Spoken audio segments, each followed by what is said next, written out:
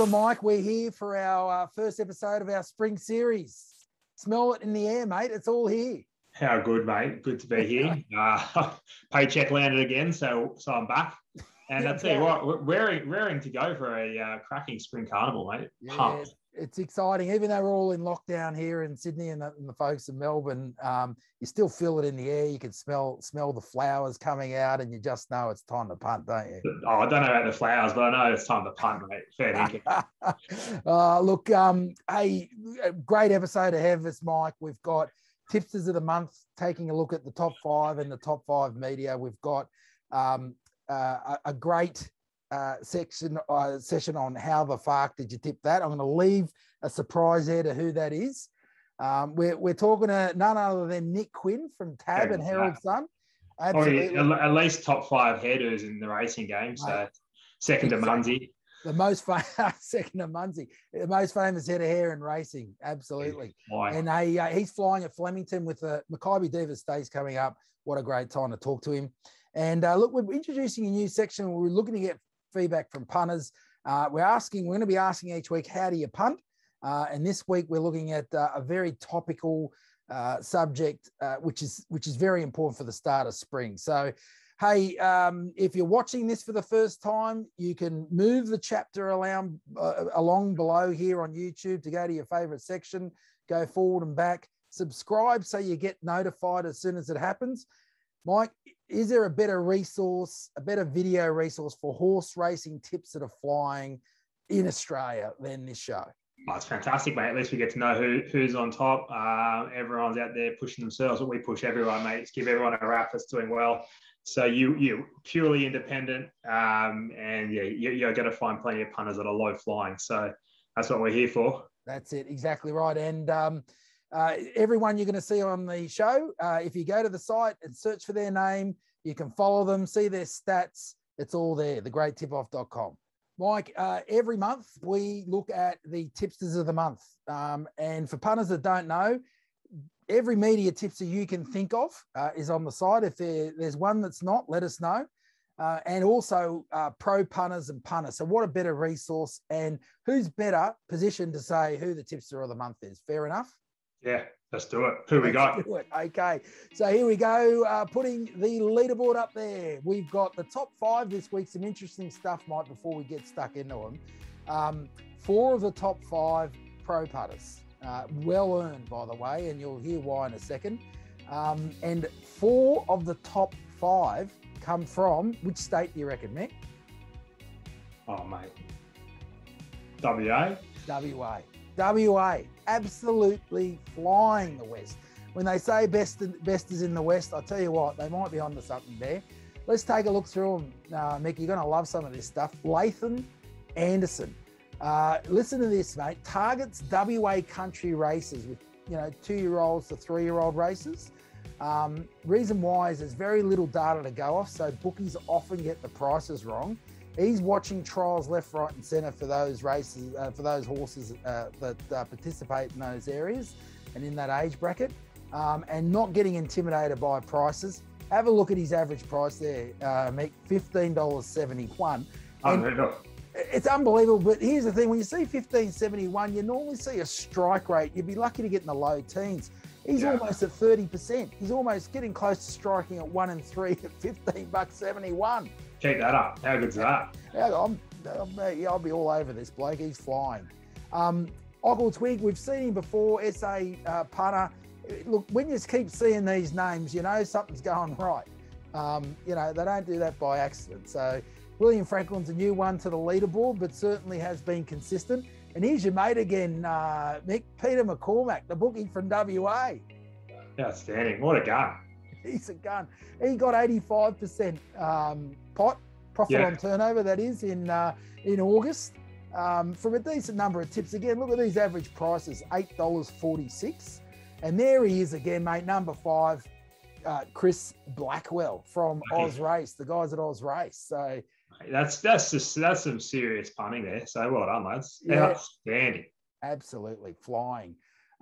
So we're just going to have a quick look now, Mick, at the top 5 in media. Again, you're going to see some names, So Chris Blackie, he was 5th Chris Blackwell was 5th on the overall leaderboard, but he actually topped the media tipsters.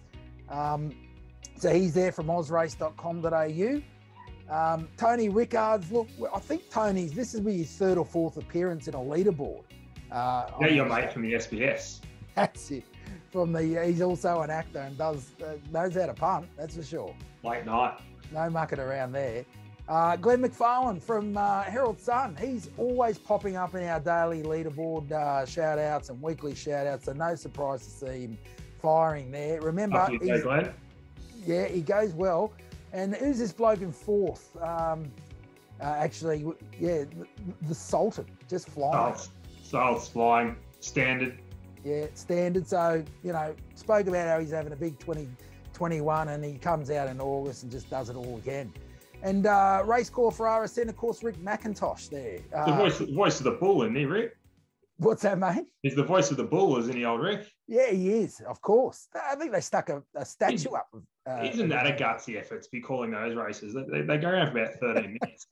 And he's got nothing left. If some of the jockeys out there were giving as much to their horses as Rick gives to those calls, fair. No, absolutely. How good does he go? Mate, if you get a statue put up for you at that age, at young age, you're a statue.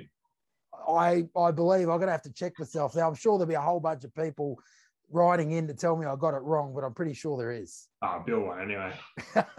Especially after that effort. Especially after that effort. All right, so we're bringing back that favourite segment of punters. Get a lot of people saying how much they like this. It's called How the Faaark Did You Tip That? And it comes from exactly what it sounds like. Whenever you look at the price, you see someone jumping up and down, you see a lot of social stuff going on because someone's got it right. You look at it and you think, how the faaark did you tip that? Now, this week, Mick, you're going to like the person we got set up to ask. Last race in Sydney, someone tips a $45 pop in Sydney. Here's what else. Went all over Twitter and declared it in their best bets of the day. And it's none other than blow your own trumpet, Nick Quinn. Yeah, how about that? So I've had to buy you a case of beer to get me on the segment. But anyway, it's something.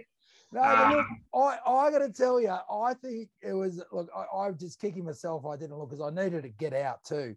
But I was on a tissue. I thought it was going to have the goods. I saw it around the turn. It's failing at the back of the field.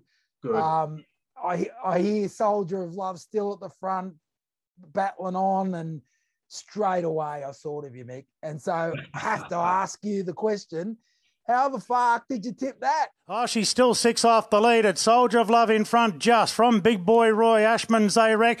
A tissue. She's coming very late, but it'll be too late, I'd say. Soldier of Love just in front. Soldier of Love won the last beat. Yeah, look, what a ripping way to finish the day. I think by that stage I was about 0-4, so it was a bit of a nightmare. But that was the last bet of the day. And mate, how'd I find it? Well, pretty simple. So had one eye on the weather early in the week, so you could see that there was going to be rain coming in. So I was definitely looking for something that was going to be on pace, something that could handle a rain-affected track. It was banking on the rain coming in the afternoon anyway, so around that 2:30. By that stage, the rain obviously does its trick with the track. Going to be hard to make up ground, etc., etc. I just saw with the tissue and those sort of runners. But nonetheless, the horse was probably rated around $23. So going a bit of a deeper dive then. So found it was a runner that was going to be in the right spot. It was rated around $23. But going deeper into the form, it had its second up form with Rachel King on a rain-affected track. It just went bang. It peaked. It had already done it twice already in its career. And it was ready to go again. So, look, it's an obvious gamble, but by the end of that and adjusting to all those sort of scenarios, based on if we got that scenario, I had it at a $6 shot, right? So, assuming that it was going to run to that, and obviously there's a bit of hope there. But when you get that sort of scenario, and you're getting, I think it was $35, right? And it drifted. Happy days. And here we are, mate. 45.70 best toe. I mean, look, it's certainly, so just to summarise there, Mick, I mean, you're talking about patterns there, you're talking about getting the right weather conditions. What's interesting there is, we knew the track conditions at the time and it still blew, but clearly, obviously other runners were getting attention in the race. But interesting to see some of those patterns there, second up and so forth as well. So there we go. You could call it the perfect storm almost, couldn't you? The perfect storm. Or everything comes together, right? The holes in the Swiss cheese all line up, all that sort of thing. But certainly very popular on social media, and looks like you're continuing your run there too, Mick. So well done. Congratulations. Soldier of Love. How the fuck did you tip that? You just heard it from Mick Gannon. Something for the battlers.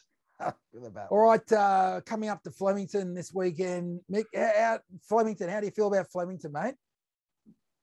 In general, the track. In general, I mean, is it one of your favourite tracks? Love the joint. Just like other than Ramley, Flemington just gets me so pumped. Yeah, look, I agree. Except for this dirty day where back in the day, Weekend Hustler was dead set going to win the Emirates by 100 yards and getting bloused by 101 shot. Other than that, Flemington's a beautiful place. It sounds like that's a bit of a scar on the heart there. But hey, what we wanted to do is find someone who's absolutely firing there at the moment. And look, this guy, he's a character. I think he goes down as the famous head of hair in racing. He's proud of it too. And look, I caught up with him earlier in the week and got some insights into how he goes about doing his thing. And in particular, why Flemington is one of his favourites. And look, the stats tell. So for a good part of 2021, he's been absolutely shooting the lights out of Flemington. 35% profit on turnover. Tipping 1 in 3, like one winner in 3. So look, certainly a great reason to follow this guy. And when you listen to him, you got to know. I mean, you remember the old saying, Mike, that these guys in the newspaper, they just sort of throw a dart, or the tea lady picks the winners. I mean, if you want to know about a fallacy, then that is it. Because when you hear what Nick's got to say, you'll learn there's a lot more that goes into it. Love it. Keen to hear. Let's go. So, punters, our guest this week is the most famous head of hair in racing from the TAB and the Herald Sun. It's Nick Quinn. Welcome, Nick. How you going, mate? Well, Damien, I'm a bit nervous about the hair, actually, mate, to be perfectly honest, because I put out a tweet that might come back to bite me in the bot when Marcus Bontempelli looked to have the Brownlow medal at his absolute mercy. The hair is going to be shaved, and I have to actually eat some of it if he doesn't win the Brownlow. And since that point in time, he's gone from a hot favourite at about $2 out to about $4 and barely got a kick after I put that out. So enjoy this hair while it lasts. Although I must say, it is in need of a bit of a cut and colour. But look, obviously, Nick, very exciting time of the year. You can smell spring in the air. Mackay Diva States this weekend, Flemington headquarters.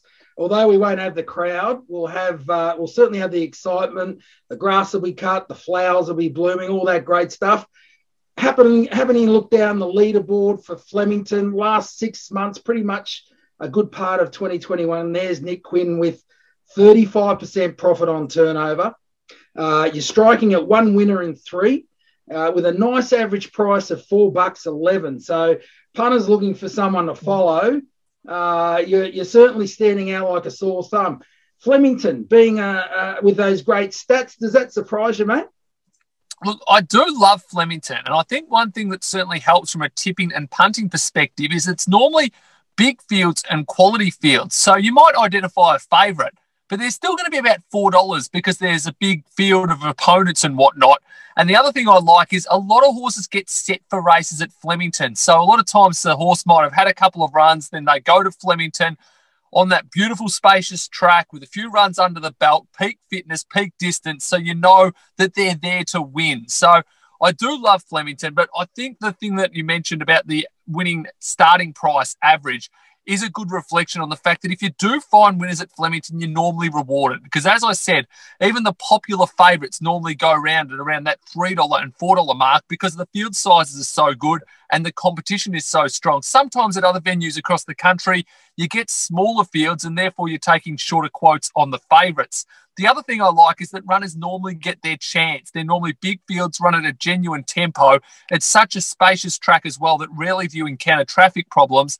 And the track staff do such a brilliant job as well that normally there's enough sting out of the ground to suit horses, and it certainly does take the rain well should rain hit. So punters that like to bet on horses that need that sort of jar out of the ground get that. But if you're backing a horse that could be their kryptonite, too much water on the ground, it normally levels itself out. So a few things that I do love about Flemington, and hopefully that luck can continue over the coming few weeks. Although this might be an early crow and a bit of a kiss of death. I might go totally cold after you give me a pat on the back. Look, I just wanted to give punters a bit of an insight. I mean, you're doing lots of form during the week. You're pretty much appearing every day in the Herald Sun's columns there, doing it a lot, getting things right.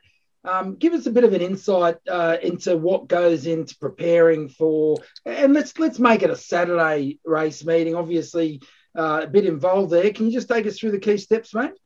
Yeah, I actually find it easier to do it every day as opposed to take a week off and then come back and pick up and try and catch up what you've missed. So what I do whenever there's racing, watch the races that night and then make notes on the horse. So next time that horse's name appears, I've got my notes ready to go.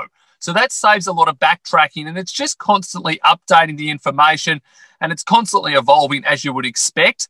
The challenges can be when there's horses that come from different form lines to race in Melbourne on a Saturday, and I do say Melbourne for me because that is the form area that I do cover in the paper each week. So if you've got horses from Sydney or this time of year, even from overseas, from Brisbane, from Perth, from Tassie even, then you've got to go back and look at the form, and that can be a challenge to assess not only how well the horse is going, how good the horse is, or potentially how that form will stack up, how they'll acclimatise and everything like that. And I know a lot of people do the form in Perth and they love it because you've basically got the same pool of horses every Saturday on basically identical track conditions each week, where with the Melbourne races, it's a little bit different to that. It can be a bit more of a challenge, but if you can find the winner, you can be more rewarded as well. So what I'll do on a Monday, I'll start to look at the nominations. I'll go back through my notes, and there'll be a few horses that I don't have notes on. I probably haven't done the form on them before, and they are the horses that are coming to Melbourne for the first time. So I'll start watching a couple of replays, make a phone call or two to people that might be close to the horse to find things out, because a lot of times it's a really nice horse, but Saturday might not be the day. It might be the kickoff campaign. The horse might be a little bit pudgy. They might want to spike second or third or fourth up into the preparation. So take that intel into account.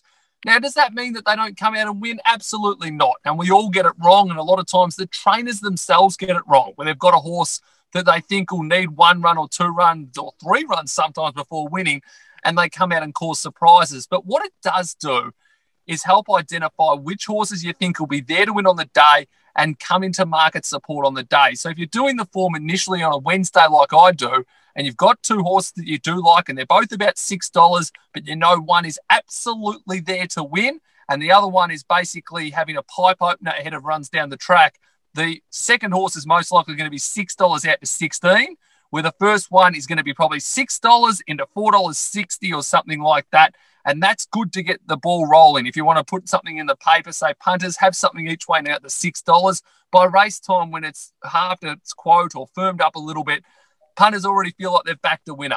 Yeah, conversely, if you still like that horse that a lot of people are not going to like for those circumstances, you can put something in your column, which I do say, wait till Saturday. Don't like the quote now. Have something late. Or if the horse gets out to a big quote, have something on. But doing the tips early has its upsides and its challenges. The challenges are sometimes by Saturday circumstances have changed. You might have liked a horse on Wednesday night or Thursday morning when you do submit your tips. So I do a column on Wednesday for Thursday's paper, and then Thursday morning I submit all my selections 1, 2, 3 and 4 for each race in the Metro meeting in Melbourne each Saturday. So sometimes things change. I might have tipped a horse and then there's unexpected rain and whatnot, and then I'm thinking this horse no good on the rain, and unfortunately then there's not a lot you can do. Anything that you sort of got your eye on in these early future markets? Yeah, there's a couple that I think will be hard to beat down the track. We saw how sensational Zaki was getting the job done on Saturday. If that horse comes to Melbourne, I reckon he'll definitely win his next 2 starts. I should rephrase that. I'm extremely confident he'll win his next 2 starts, that being the Underwood Stakes and then the Caulfield Stakes. So if you're working around some pre-post bets, certainly in the Underwood, I think he's going to be really well placed there. He's had the run under the belt and he's a good anchor. From a Melbourne Cup perspective, Dawn Patrol, pass mark for mine at the Valley on Saturday, still at around the $16 quote. Happy to have something each way there. I think a few pipe opening runs heading into the first Tuesday in November will be beneficial as well. A horse for the VRC Derby coming over from Perth that's currently big odds called Cheerful Moment from the Lindsay Smith stable, I think will run well. So there are a couple that I think might tick a few boxes and hopefully find us a winner or 2 in the coming months. Yeah, Damo, 2 things I'm desperate to do: get a cut and colour and have a beer at the races. Gut and colour. Well, you're giving a bit away there, mate. We just thought it was a cut. I think the sunlight's giving me away. Good on you, Quinny. All the best, mate. Thanks again for your time, and we'll look out for those selections as we go through spring, mate. Cheers. Mick, we're going to bring in a segment that's called How Do You Punt?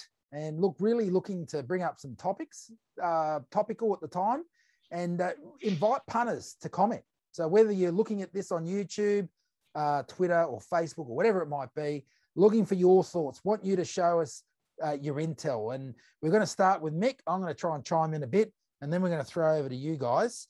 And this week, the topic is winter form versus spring starters. So something that all punters are faced with. You got those horses that are hanging over after winter, obviously got the fitness edge, Mick, and then you've got the starters in spring who, typically might have that class edge, or not might, are likely to have that class edge. And how do you line it all up? So Mick, give us your view. How do you put all that together and come up with an answer? Look, it's challenging. It really is. And I think that, everyone's going to have their own approach on it. I think that probably the key thing here is not to be always drawn into those early prices. Horses can, like a Nature Strip as an example, went up $1.55 as an example. So you can really get sucked into those early. But in regards to doing the form, I think, there's a couple of things you need to account for. Obviously, one is the class of galloper it's meeting. All right. So that's probably first and foremost. The second one is, for me, it is very much about the track condition, the distance it's at, and then obviously the speed map as well. Look, I had egg on my face last week. I was against Zaki and Nature Strip just purely based off the simple fact that at the price, I didn't like where they were at because they were nowhere near their peak. Egg on my face, turns out they end up probably being potentially two of the best horses in the country at their peak distances this year. But in saying that, I'm happy to stick solid with the theory. And I think there's going to be plenty of horses that aim to Group 1s coming through. They're going to be, off the back of that, really great laying opportunities now because punters are going to be heavily sucked in by those two last week. And it's going to give us a huge chance of either laying them or getting some overs on some other runners. Yeah, no, it's interesting.